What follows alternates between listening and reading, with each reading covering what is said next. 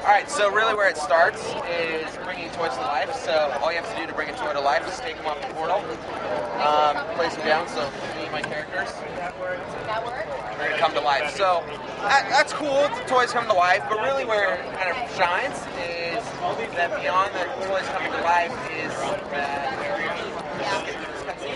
that the toys actually have brains as well. So as I come through here, I'm playing with Trigger Happy right now. He's one of our tech characters. If I collect loot, so just break that destructible, it actually saves my character. So anything that I do that's going to earn me experience, any combat stuff that I'm going to do, that's all going to save by the physical toy. There's also 8 unique elements. So Trigger Happy is a tech character, so there's also areas based on the character that you have that you can explore and access.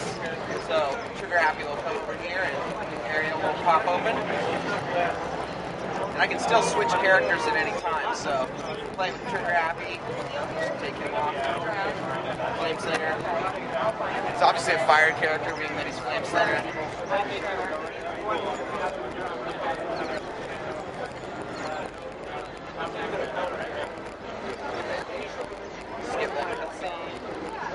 So I start off with just basic arrow attacks. So all he starts out with is just a single arrow, but then you can get like flame feet. I like to call them Back to the Future feet. Whoa, take guys out that way. There's also got a lob arrow attacks which you can use. An upgrade where if you run in a circle around someone, oh, I miss it. So everything that I'm doing right now, I'm collecting experience, XP, that's all being saved to my character. So I'm going to show you just for debug purposes, but show you his upgrades. So I've already have a couple of his upgrades, but I can continue to purchase different upgrades. There's 2 upgrade paths per character. Oh, did I just grab it? I shouldn't have. Oh, there you go. That's what happens when you use debug. But so now he's got 3 arrows that he shoots. His flame feet go much further. So he's got an upgrade where he can slide circle. Oh, I keep missing it. There we go. There we go. Then everything inside torches. And then his ranged attack also has way more arrows. And then everything will deal more damage, etc. So you start out as a level 1 character. So you can use the loot to purchase all your abilities and your upgrades. But then as you progress through, just by earning XP, you'll go from a level 1 to a level 10 character. And so at any time you can also play with a friend as well. So I'm actually going to collect a hat real quick. Sorry? Collect a hat.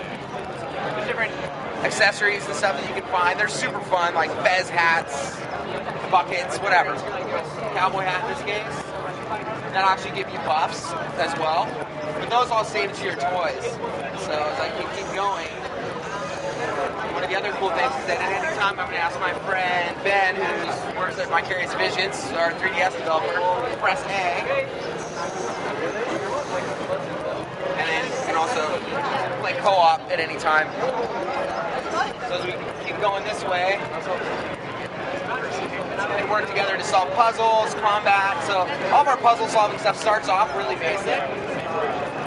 And as you keep going, we start adding more and more layers. Our core demographic is kind of kids, 6 to 12. It's really our sweet spot. We've seen it a lot with big kids, and it's still a whole lot of fun. And so Prism Break is his A attack. He shoots kind of crystal beams. You can summon crystals, and when he shoots them with his A, it actually refracts. But as you progress forward, you shoot way more crystals, so it'll bend your beam way more ways, so you can take out way more dudes. So if you can shoot his beams, it'll refract. And then everything that I'm doing, so if I collect, so he actually just leveled up. He got enough XP to level up. So if I'm collecting loot or collecting experience balls, it's going to save to my toy, and vice versa, it's going to save to his toy. So he can come to my house, bring his toys, continue to level his characters up. So are these toys all sold like individually? No, like the game starts, so the starter pack is $69.99, and that starts with a portal, 3 characters, trading cards, and software. And then individual toys, you can buy more toys as individuals for $7.99. So the same price as like a normal toy, but they're playable in the game. There's all kinds of different areas, different ways you can explore the game world. And then final thing to show you really fast is we also have player versus player, so... Is that because you're not working still? Yeah, there you go. So we can go to battle mode.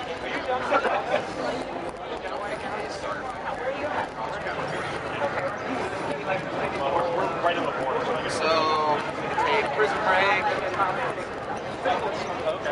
So all the leveling up and all that stuff, it's great. It helps you in the single player game, but where it really shines is in player versus player. So I just put a character, place a character down for him. He's already got a hat. And so all those upgrades, so he's a level 2 versus a level 3, but it depends on how many upgrades we have. But it gives you reasons to want to go back and continue to level your guys up. Oh, I gotta run. That's beautiful. Run!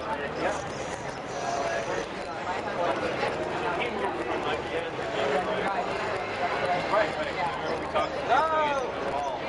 The acorns slow me way down. You see they grows trees all over me? You get the tree. Fun. Last year you would come home with Run! Prison Break! So having faster characters, there's also magic items that you can collect. Like, oh, run! I have it. I'm going to pop back. This is the Call of Duty. There we go.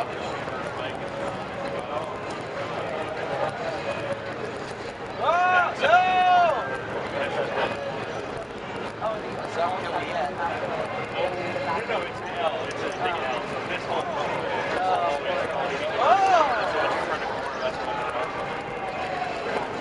How are you not dead? It's gonna be a photo finish. So I got the rejuvenation potion earlier. Oh no! Damn it, I lost. So there's lots of reasons to go back and replay. It's kind of like a really fun kind of brawling player versus player stuff. And then with all the different abilities, you have reasons to keep going back and leveling your guys up. And then the last thing, I'll hand this demo off to Ben, who's going to show you some of the magic. So if you remember with some Smash that he was just playing with, he was wearing the Fez hat. So we also have 3DS. So yeah, this is the 3DS version of the game, and Vicarious Visions is the developer, and when we took this project on, we actually said it'd be really cool to make a game that was tailored to the platform. And so the 3DS has an infrared receiver, so we can actually do the stuff with the toys wirelessly and give the kids a spell to cast with their partner Wendell here. So we talked to him, and we have instant swap between the characters. So as soon as I do that, it tosses a little crystal where the characters are held, and then I can take the stump smash that we just used in the game before, put it on the portal, aim it, and then it pulls it in over the air, complete with the hat that he had on in the other game. And the level. And the experience, everything about that character comes over. This entirely new game, entirely new platform, and it's going to give kids a new way to adventure in this game. See their characters do different things. In this game, it's more of a jumping game, platforming style. So, yeah. Every way that the franchise is expanded is tailored to the platform that it's on, be it the web world or the iPhone, iPad. So the character is the thing that ties it together, and as the collection grows, the kids can see how the character has grown in different contexts. So it really gives them like a cool way to really get into it. So all the consoles, PC and mobile. What's that? All the consoles, PC and mobile? Yeah, Xbox 360, PS3, Wii, PC, Mac, 3DS, iPhone, Android, 3DS. Right. And then so not only does he come to life, but if he gains experience and stuff with that character there, he can then transfer the data back.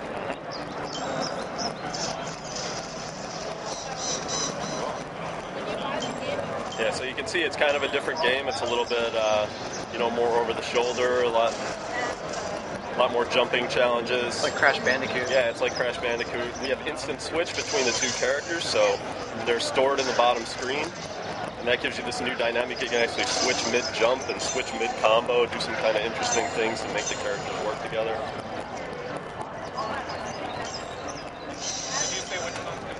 So we got these platforming challenges.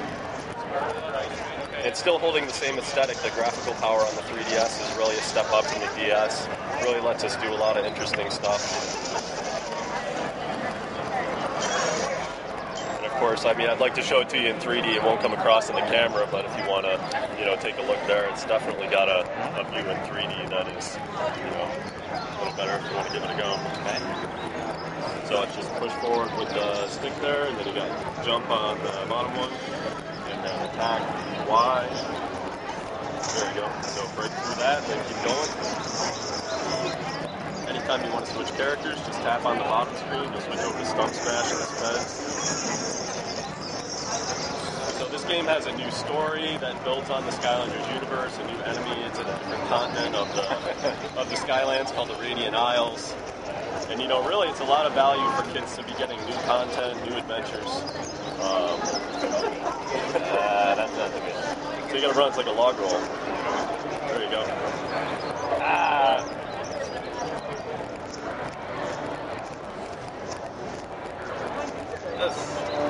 So this is a Radiance Crystal. Our bad guy Hector gets angry whenever you collect one.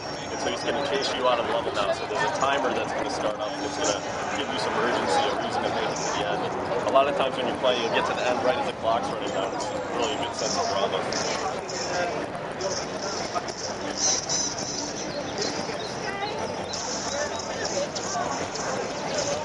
What you'll find is that so now Dark Spyro, he died, so you're going to need to collect 30 of those vials in order to bring him back, and the rest of the time you're going to have to do Stump Smash. Unfortunately, Stump Smash, he isn't really the best jumper.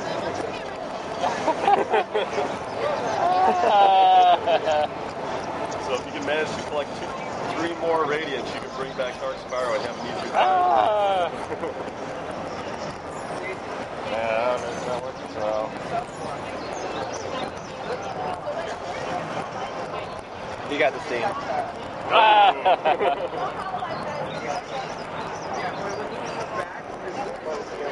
Oh, get there. Try smashing that barrel there. Maybe you'll get some Radiance and be able to bring back Dark Spyro. Oh, that was just hell. There we go.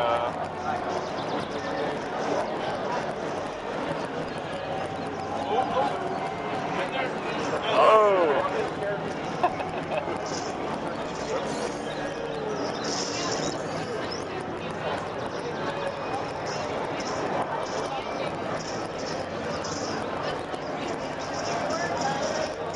So every time you get one of those rockets, you'll hit Hector and stop the timer for a little bit. It'll give you more time to get through the level.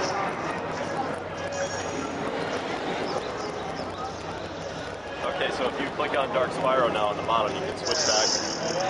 So it's deducted to 30. Died anyway.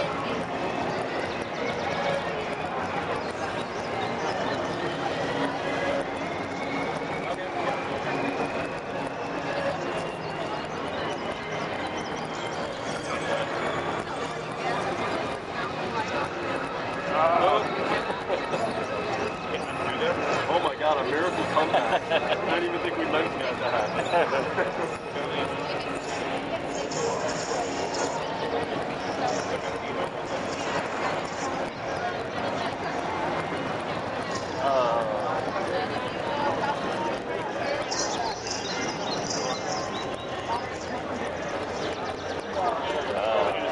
And if you hold down the jump button on Dark Spyro, you'll notice he glides. That'll give you a little more gimmicks.